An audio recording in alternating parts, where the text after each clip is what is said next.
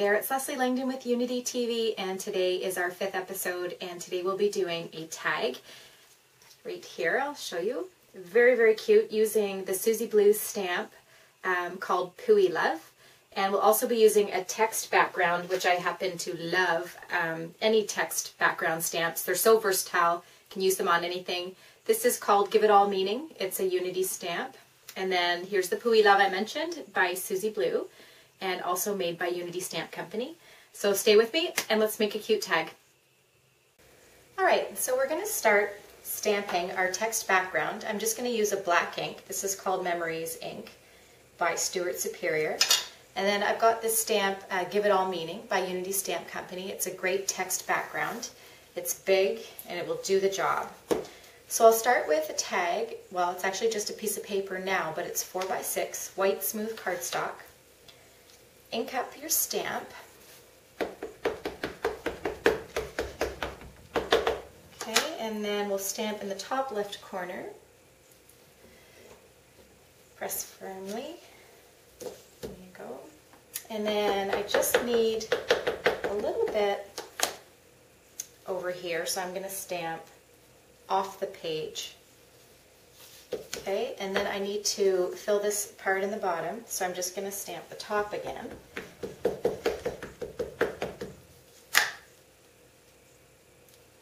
There we go, and one more. I don't really need to re-ink if I'm just doing a little corner like that. Okay, so we're done with the text stamp. This is what we have so far. Alright, so now we can go ahead and stamp our cat, our Pooey Love stamp, which is so adorable, by Suzi Blu. And it's an Itty Bitty, so you buy it on its own. It's an individual stamp. So I'm going to stamp it once in the bottom corner here, where it's going to go. Okay, and then I'm going to stamp it again on a white piece of paper, and it's this one that we're going to color and cut out and pop up on top of this one.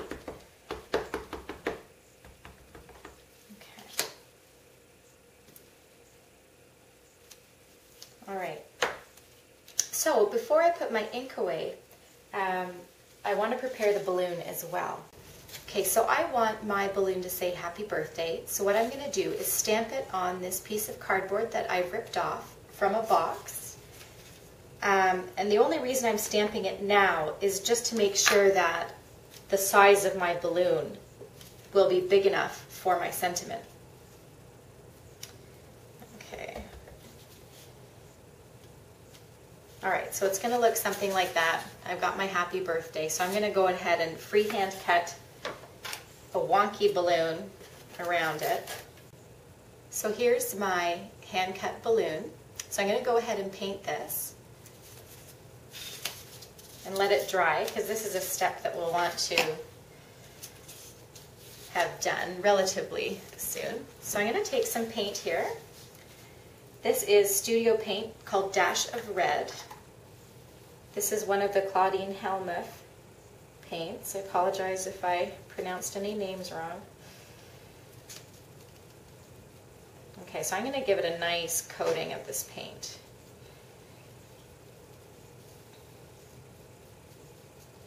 It's going to be a nice big red balloon.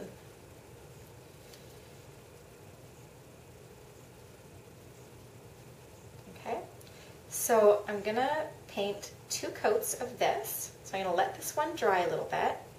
Then I'm going to come back and coat it again. But we don't want too much texture, because if you're going to be stamping on this, you want a smoother surface. Okay? So I'll set this aside and we'll come back and finish up the painting later. So this is the fun part. This is coloring with Copic markers. I've got 2 gray colors here, C3 and C5. And you'll notice that they are 2 numbers apart, and that's perfect for shading. So you start with the lighter color first, and since I'm going to be cutting this image out, I'm not going to worry about staying in the lines, which is what I love. So what you want to do, completely saturate the image, avoid the nose and mouth of the cat. I'm going to go over the heart as well, because I'm going to be painting that. at the end, so it doesn't matter if I color over it.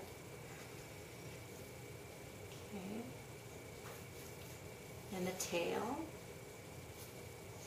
Alright, so I've got one coat here. It's relatively saturated. It'll be nice and wet. So when you go and apply the darker shade, it will blend in nicely. Okay, so the darker shade, I'm going to go around the edges. Now, you can go in like this, from the outside in, and just do a pattern where you're just kind of flicking the marker.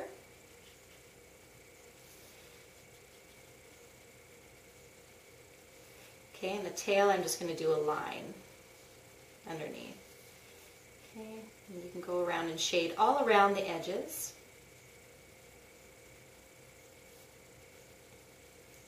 And what you'll do is you will go back and apply a second coat of the lighter color.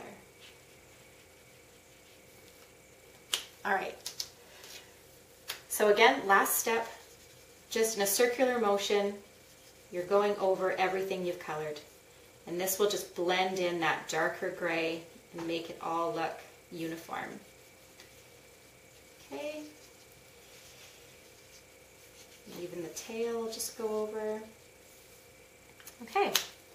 So a little bit of pink. I think my cat needs some pink. So I'm just going to give a little pink in the ears, and the pink in the mouth and nose, and maybe even in the cheeks. And maybe a little over here on the eyes. Okay, so the cat is colored. I'm going to go ahead and cut him out, and I'm going to eventually pop him up on our tag. Next thing I'm going to do is actually start to make it look like a tag. Alright, so I'm going to go ahead and cut a corner here. And I learned this from Angela.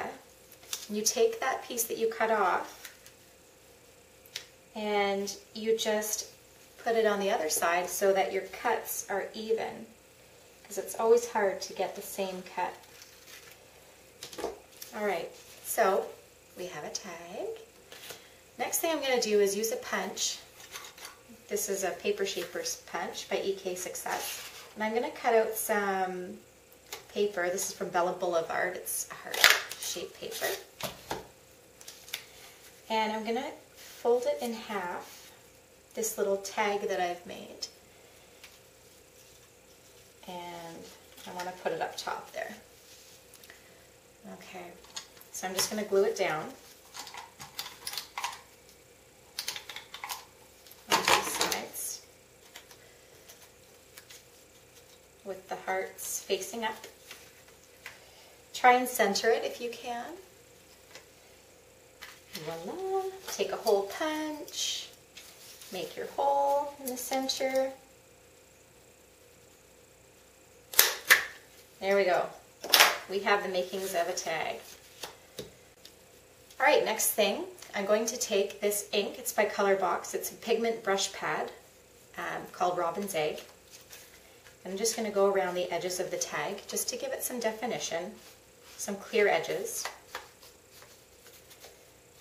It's a nice match to the paper that I just put on the top.